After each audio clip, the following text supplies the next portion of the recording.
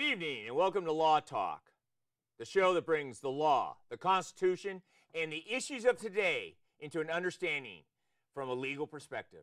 Mark, how are you doing this night? Excellent, excellent. And so what are we covering tonight? Well, we're going to start off with the fiscal cliff averted. Was the fiscal cliff averted? Well, technically, yes. And what is the fiscal cliff? The fiscal cliff was a political impasse or confrontation that was kind of they've been kicking the can down the road for a long time to try to decide how to handle the economy. Kind of tough because they haven't had a budget for 4 years or forever, for a long time. There's been no budget. No budget under this administration. No, there's been no budget for 4 years, but they're trying to figure out what to do with the economy, but they don't have any numbers to work with. Well, I understand because we have the $16 trillion in debt that finding a solution to the spending problem and the taxing problem was at the heart of the fiscal cliff.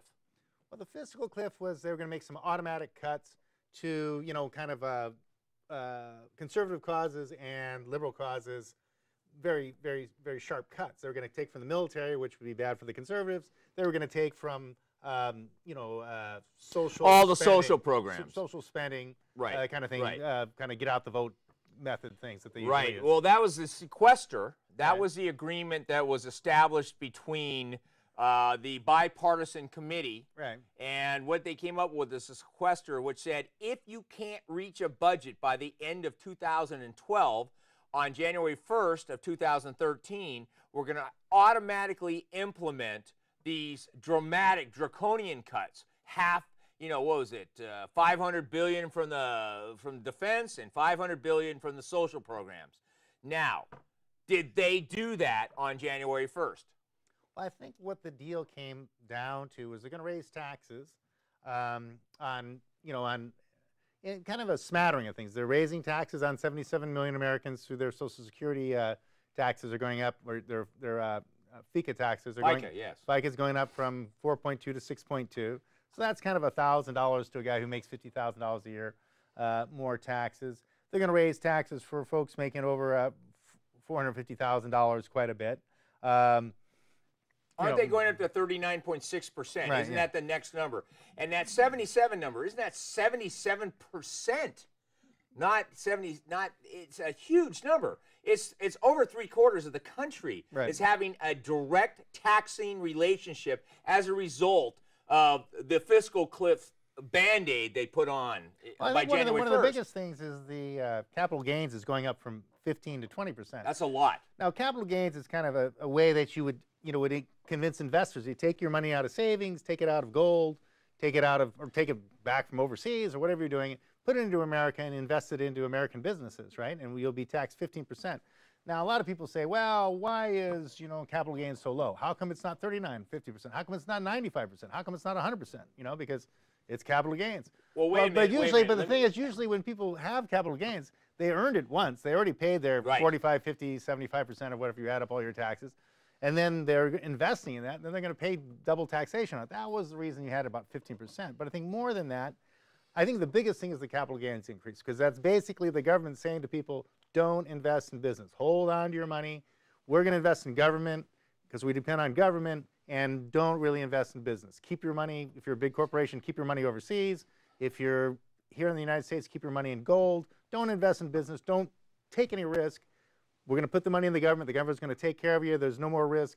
The government's going to take care of you. Okay, well, this seems to be a pattern in this administration going back to the first 4 years. And now the grand scheme that I've seen in this administration is to have a cradle-to-grave type of environment. But investment is what drives the economy in a capitalist society. Well, not anymore. Well, Forget that's about what that. it's supposed Forget to. about That's that. what capitalism is. Yeah, but and if money's sitting offshore, we all know there's about $1 trillion sitting offshore from companies like Google, Oracle, just sitting there, and they're not bringing it back because they see no way to invest it properly, and the government refuses to give them a break to bring it back, which would stimulate the economy. But how did the fiscal cliff stimulate the economy? Well, or did it? I don't know if it did any stimulation of the economy. What it did, it said, okay, we're going to kind of double down on the theory that we're going to raise taxes and then have more government spending. And we're going to grow the government, spend more money on government programs, and we're going to raise taxes. So that's kind of what the result was. But wait a minute. Let's use an example. France passed a law that 75% of all your income, if you're above a certain dollar figure, unless you move to Russia, like Gerard Depardieu, and he got a Russian passport. But you saw that the French courts rejected that. The French Supreme Court said, no, we are not going to do that. This is unconstitutional. You can't tax people 75% of their income. But if you really start I've heard those numbers here. But if you start adding up, you know, your property tax, your sales tax, like say, you know, you're at 10% in San Francisco, you've got, you know, you've got your property tax, you've got income tax. We're getting in that 60, 70% area here, too. Well, you realize that they're not taxes. They're fees. Yeah, well, fees or taxes, whatever you want to call them. You know, if it walks like a duck and talks like a duck, it must be a duck. It's pretty much a duck. But yeah, we're in that area. We're in the 60, 70% Okay, range. so now let's go back to the sequester, which is actually one of the scariest events out of this. We had, in fact, the fiscal cliff. Let me redefine this properly. The fiscal cliff is actually the sundown of the Bush tax cuts, which included an estate tax being raised from 35 to 55%. And the maximum number being reduced from 5 million to 1 million on the exemption side. So right there, did they include any of the estate tax changes? I'm not exactly positive, but I think the exemption stayed at 5 million. I think it stayed the same or close to the same. Yeah. Now, did they still use the idea that high income is 250,000, or did they? I understand that they wanted to bump that up to 450,000. I think 450,000 is what they consider rich now. You know, it started out being millionaires, and then the millionaires became 200,000 years, and then they kind of bounced around. The millionaires became 450,000 years. So, well, you know, that's not that much money. But the thing about it is, what it really comes down to is, it's a matter of concept. Because you talk about a tax cut, I don't really believe you can have a tax cut. I mean, people honestly earn income, and then depending on the power of the government, they confiscate some of that income, and they call that a tax. But see, now it's not that you have honestly earned income and the government's confiscating some of that money. Now all the government's the money. You know, they have everything. Everything you earn is the government's, and then they let you have some back. Is really what we're coming up to against now. Well, you know, the government's but once again, are we changing the basic format of what this country's built on, which is capitalism, independence, driving for yourself, well, the ability to earn a living is my right. That didn't work out. That didn't work out. So are we changing all that? We're not doing that anymore. No, we're not. We're giving that all up. We're giving that up. The government. And what are we letting come to? Well, the government has an elite of very intelligent, well-trained, very efficient people. They're in charge of everything now, and they just kind of tell everyone what to do for their own good. For their own good. Because if you were going to make your own individual decisions, you would be making these silly, stupid decisions. When the government's in charge and telling you what to do, everything works a lot better. Well, is that the new reality then? That's under this new program. That's the way things are going here. That the money is controlled by the government now, and a tax cut. Well, wait a minute, it's not a tax cut. It's your money. You know, how can someone cut something that's yours? Right? That's yours to begin with. You've earned it. But just using that, the fact that people say tax cut means that the government everything belongs to the government. And then they cut some of what they're taking from you and giving you back. So yeah, but wait a minute. This is sounding more and more like Greece and Spain and Portugal and Italy. Where are we going with this? Are we supposed to expect that from the moment we're born, like little Jimmy at 1 month old is already starting to get a check from the government? Well, no, but I mean, there's different classes. There's if you work for the government, then you're kind of like, you're like the prison. You're immune. Well, you're like a prison guard, and if you were out there in the private enterprise working, you're like the prisoner. You're like the slave, and you support the government. So you've got an elite in government, and then you've got your worker bees who are in the private enterprise. I understand that, but this sounds like that TV show that used to be on a long time called The Prisoner, where you don't know who's really running anything, and you're running up and down the beach hoping you find something, and the only thing chasing you is that big ball down the beach. But is that what the fiscal cliff is chasing? Well, the fiscal cliff, what happens, they raise taxes. They didn't really do any cuts at all in government spending. Government grew, taxes went up. Well, yeah, listen, I think we're going to have to leave it there because this fiscal cliff I know we're going to come back to because they're coming back to Well, it. In 2 months, it's going to resurface on the debt limit. What's our next subject tonight, Mark? Well, the next subject is a big tragedy, a huge tragedy. And are we talking about Sandy Hook? We're talking about it in Newton. Yeah, Newton. A huge tragedy where someone came into a school, shot a bunch of people. Yeah, actually, what I want to tell the viewers on this is extremely critical because what happened in Aurora, Denver, outside of Denver, and in Newton, Connecticut, are events that both Mark and I will tell you firsthand that are very much tragedies. You can't have children shot. You can't have this type of violence. But the reaction to this is not where the blame should be placed. Because Lanza, the shooter at Newton, actually had severe mental problems, and his mother still allowed him access to weapons. So we don't look at the weapon necessarily, but we have to look at a broader picture of things like mental health. Why did he have access? And then why did he have access to guns like a Bushmaster? I mean, so this is huge. There's a huge world here. But just like Rahm Emanuel has said, you never let a good disaster go by without capitalizing on it. So what's the Democratic Party want to do now? Well, there's a little backstory to this that was kind of interesting. There was a newspaper in New Jersey who published the addresses on their website of everyone who owned guns in their area, and kind of, I guess try to shame him into giving their guns back. Right. But what was interesting... Wait a minute, you're talking about legal gun owners. Legal gun owners. You're talking about registered legal gun owners were publicized effectively internationally by this newspaper. Yeah, and they were put on a website so you could have, there's a little pin there, you could see where their house was. And, you can Google anything, so you could see what their yard was and what their kids are like and everything. So you basically said, okay, let's target all these gun owners and try to shame them into... giving up their guns. Giving up their guns, or maybe if there's people who need a gun, who are criminals, that's the place. That's where they go get them. But doesn't that open the door for all the people that didn't have a gun? Burglars might go there and try to burglar homes. But the whole theory there, because these people were anti-gun, the whole theory backfired on them. Because what happens, then all the people who didn't have guns, who were the neighbors, said, well, geez, they're going to come to my house and burgle my house. So they all went out and bought guns. So basically what happens, more people went out and bought guns. And as a matter of fact, the newspaper itself, because people were upset about them, going and publicizing where their wives and kids and families were, and making them a target. They made some complaints, so the newspaper had to hire armed guards. So basically, all the way around, everyone kind of is against guns, but when they get trouble, they want to hire a gun. They always want to have a gun. So, okay, well, but there's one thing about this controversy is that nobody is really very moderate about this. I mean, people are very for guns or they're anti-guns. There's not really a lot of middle ground. Yeah, well, wait a minute. Let's talk about the Second Amendment. That is what the basis that the argument for the National Rifle Association and the Democrats have uniquely argued the Second Amendment. First of all, the Second Amendment is a constitutional right to bear arms.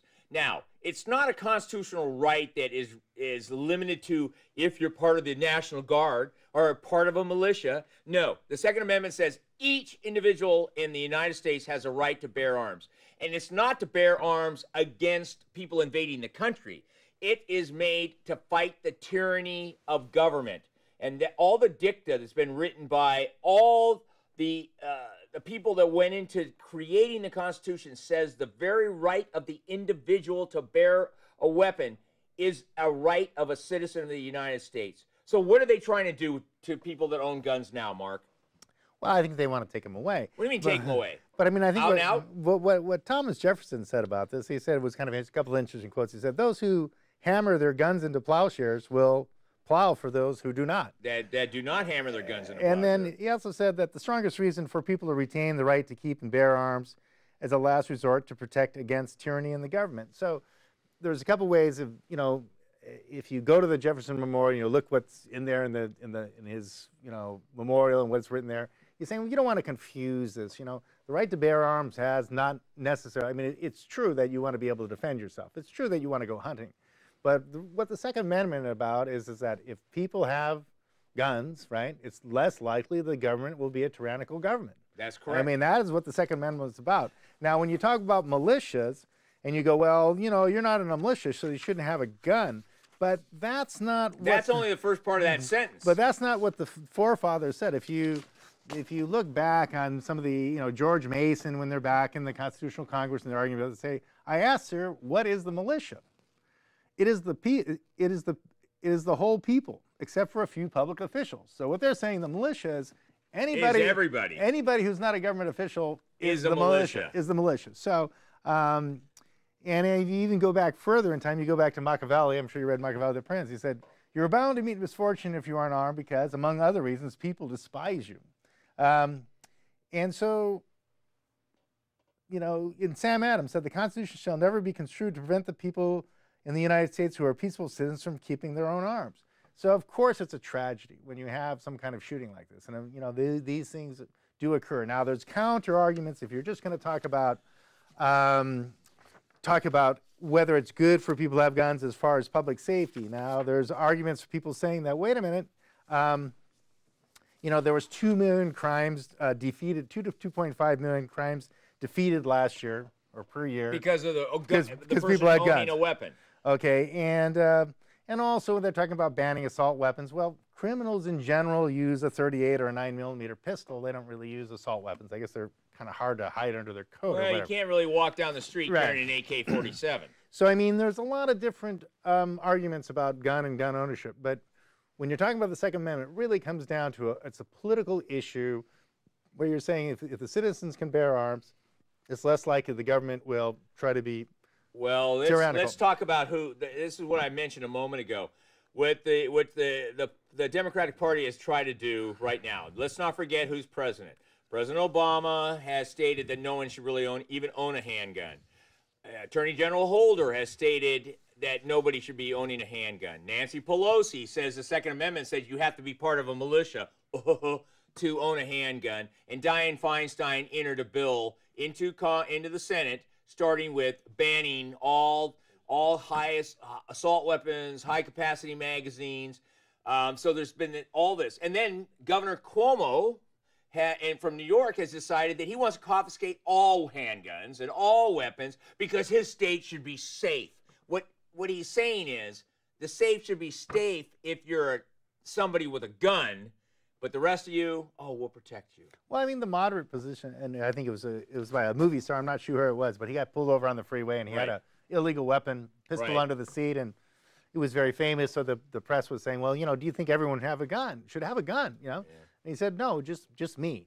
So, I mean, you know, the moderate position is like, not everyone should have a gun, I should just have one. So, of course, everyone wants to have a gun, and they want no one else to have one. Okay, well, I think what we ought to do... And if you're in the government had guns, they don't want people... They all have guns. But I think what we ought to do is wait, because this is the ongoing issue, and I think we should move on to our third subject. And what is that tonight, Mark? Well, we're talking about Soloman.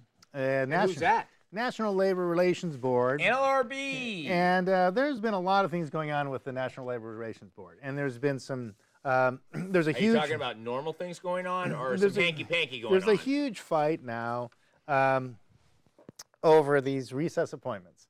There are three people appointed, and the president appointed 3 people to the board when he claims the Senate was in recess. The Senate says, no, we weren't in recess. They were never in recess. We had somebody there with a gavel. Gaveling. We were going through. So there were. Isn't that when the president tried to appoint those people during the Christmas holiday?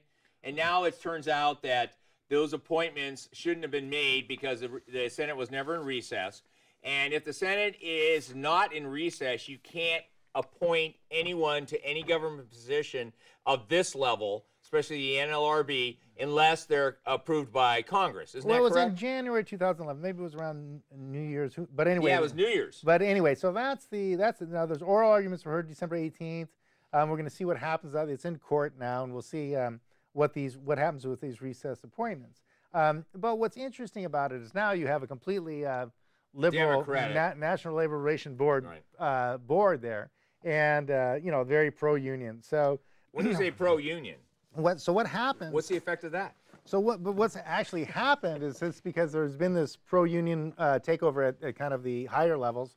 The states have been fighting back, and a lot of states have been passing right-to-work legislation. What does right-to-work mean, Mark? Right-to-work is, okay, let's say that I want to be a plumber or something like that, right? Right. Well, I can't work as a plumber unless I'm in the plumbers union, okay? And I can't be in the plumbers union unless I pay dues. Pay union dues, right? And that's well and fine as far as I'm concerned in the private sector. Now, in the public sector, I think it's a little unfair because that union dues is actually, you know, taxpayer money, and then it goes to the union, which is usually pretty closely related to whoever's in politics, and the money kind of crosses. Are you trying to tell me that politicians would encourage unions as for all the workers in government, because those union dues actually go back to the politicians in the name of lobbyists and elections. Campaign, not only that, campaign contributions, demonstrations, having people show up, getting out the vote. I mean, like the SEIU with their purple shirts. But I mean, it's getting out the vote. Yeah. It's the getting out the vote machine. So basically what you have is a branch of the government using taxpayer money to get reelected.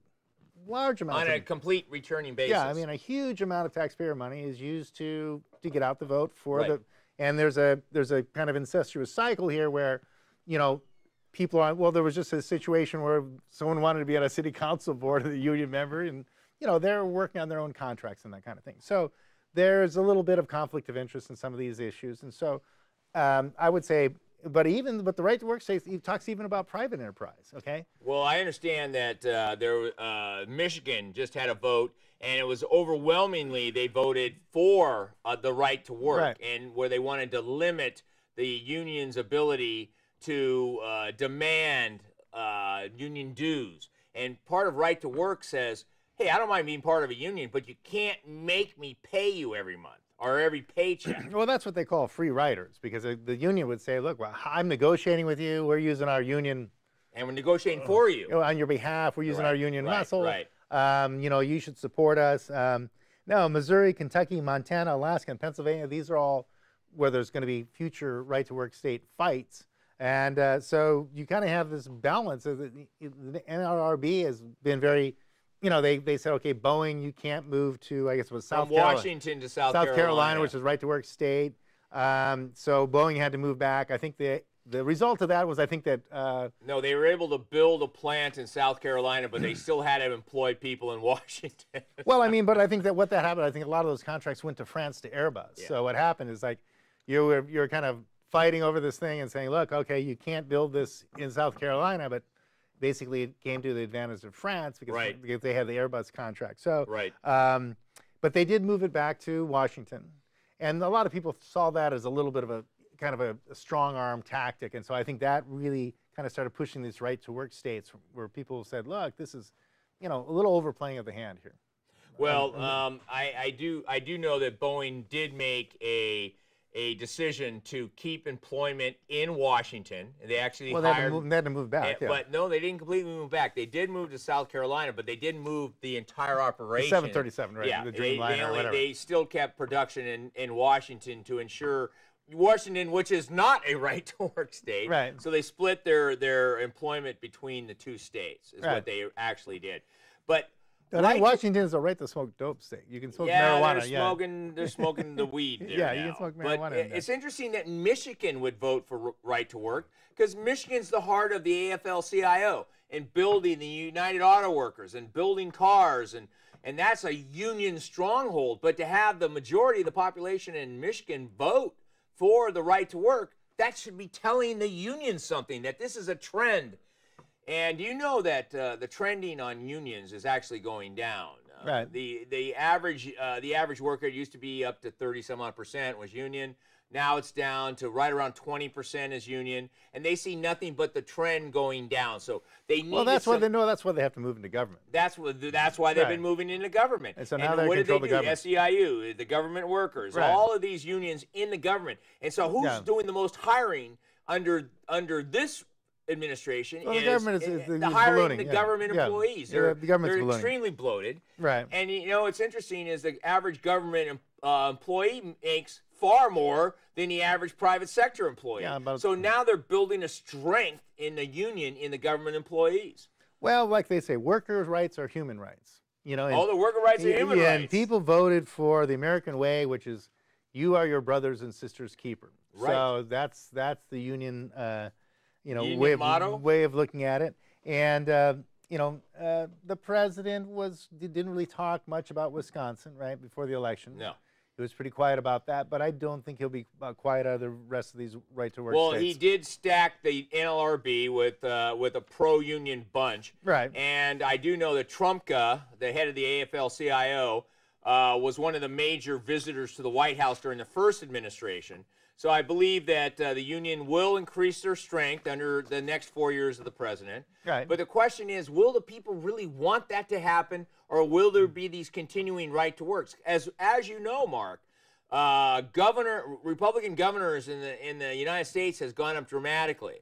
So if a Republican governor and a Republican Senate in any given state decides they want to go right to work, it's not going to be California, but what happens if the shades of right to work states start overpowering the union, the union states? What do you think is going to happen? Well, are we going to have busting heads? What is going to happen? I think the trend will be for more government. The government, if the union NLRB is pushing in the private enterprise, we'll see what happens on this case about the recess appointments. But if the union keeps pushing, that'll decrease investment in the private sector. Now, people aren't going to put money in the private sector. Less hiring, depress that sector. Those people, because they're going to be laid off or they can't find jobs, they're going to need food stamps, they're going to need social welfare.